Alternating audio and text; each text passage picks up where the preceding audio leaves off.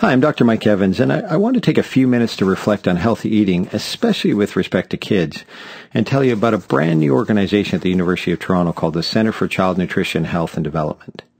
So let's step back for a second. I think it's pretty clear our current nutritional system is broken at both ends of the continuum.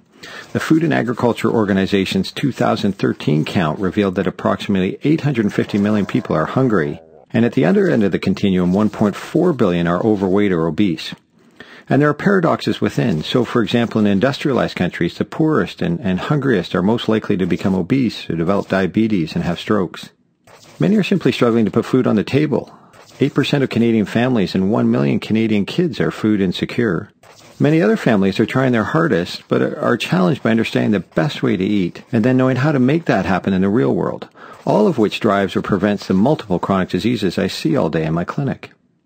I also think the public has in many ways been poorly served by nutritional research, where too often the emphasis has been on a very narrow subject, such as one nutrient, with a very narrow population.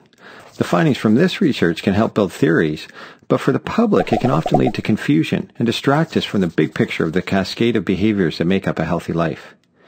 The Ontario government has recently said they want to reduce the prevalence of excess weight and obesity in its children from 30 down to 10% within 10 years. And we think to realize this, our approach needs to change. The Centre for Child Nutrition, Health and Development at the University of Toronto is being built to rethink this cascade and build innovative solutions to help kids and their families eat better. A centre that informs individuals and neighborhoods as well as local and global policy. A platform that brings together research institutes like the Shing Knowledge Institute at St. Michael's Hospital, the Fraser Mustard Institute for Human Development, and the Hospital for Sick Children, fusing science with care, examining food supply, as well as redesigning medical education across university departments such as nutritional sciences, pediatrics, and family medicine, to bring best practice out of academia into the community where 30% of Canadian kids are overweight or obese, contributing to a population of Canadians whose healthcare costs our system more than $7 billion per year. To take this macro approach, the CCNHD will need to focus on the population that promises the greatest impact, and that window is childhood. For example, we used to see brain development as a fixed process where a genetic blueprint simply unfolds. But now we see a much bigger picture where genes are certainly important, but that your brain actually physically and functionally changes, what we call brain plasticity, with nutrition and experiences, which in turn provides an opportunity for an incredible return on investment down the road. To create a new platform, you need a new team that speaks to this future.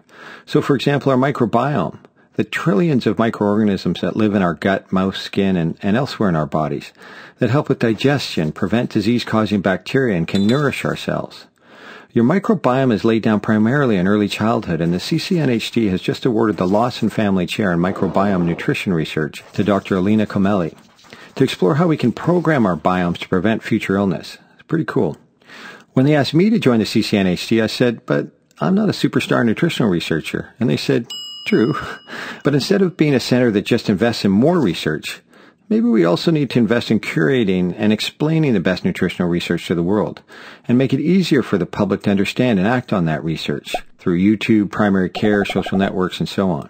Food has a ripple effect in our society. Sure, on the one hand towards too much and too unhealthy, but on the other hand, food brings together families, builds communities, and gives us health.